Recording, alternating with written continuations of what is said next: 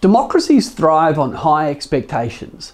Democracies only work when individuals, communities, organisations get together to think about how they want to make the country different, how they want to make it better, and literally lobby for that change.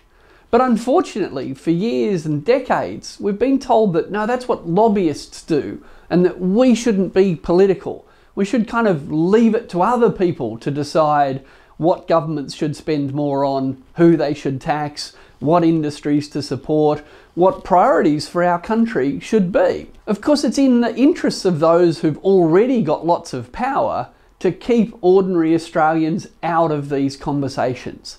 Each year, the Commonwealth spends around $700 billion in the budget. Who cares about that? We'll just leave it to the lobbyists to talk about what to spend $700 billion on.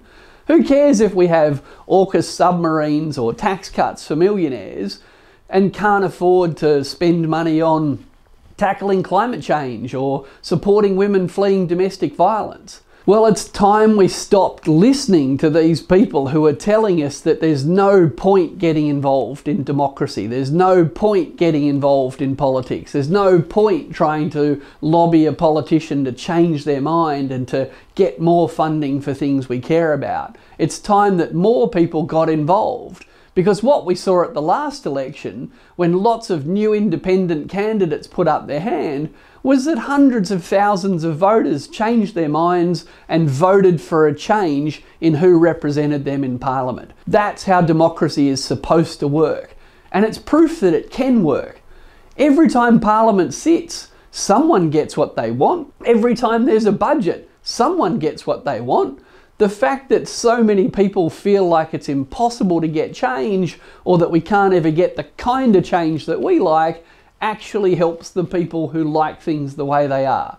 So if you think it's time to change the direction of the country, if you think it's time that we could find more money to support community activities and less money to subsidise fossil fuels, if you want to get involved and change the way that our Parliament is acting, then luckily there's a fantastic event coming up to help people who want to run in the next election or who want to get involved in campaigns to elect different kind of candidates so that our Parliament can be more diverse, have more voices in it, and maybe change some of its priorities. Because never forget, in Australia apparently we can afford $11 billion a year in fossil fuel subsidies. We just can't afford to make housing cheaper for low-income earners. We just can't afford to spend more on renewable energies. Of course we can afford to, it's just that the current people in Parliament have got priorities that are probably different from yours. So if you want to see the Parliament change, you're going to have to change yourself. You're going to have to get more involved in our democracy. Whether it's thinking harder about who to vote for, whether it's thinking about supporting a new candidate or a new political party, or simply just getting involved in community campaigns. If you keep doing what you're doing, then the Parliament's going to keep doing what it's doing. We can only change our democracy if individuals change their behaviours and their priorities. So if you want to see change in the way our politics is working, if you want to see change in our nation's priorities, and if you'd like to hear more from people like me about this, well, you're in luck. I'll be joining a webinar with Nicolette Boele, an independent candidate for Bradfield, to talk about the legacy of lies in our democracy and the role of community campaigns and the media.